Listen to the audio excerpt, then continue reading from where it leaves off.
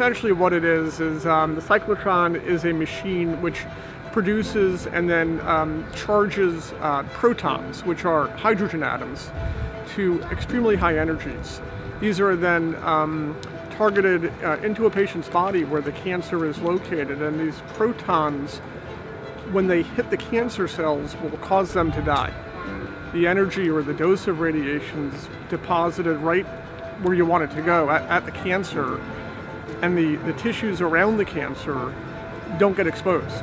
So it makes a big difference for patients as far as less side effects, better quality of life.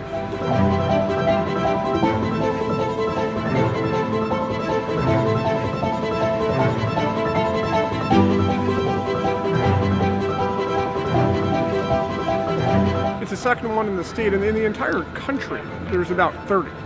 So this is very rare, but again, very special in the ability of these treatments to be extremely specific and treat cancers very effectively. So having it now in our backyard is huge. It will be a real benefit for our community.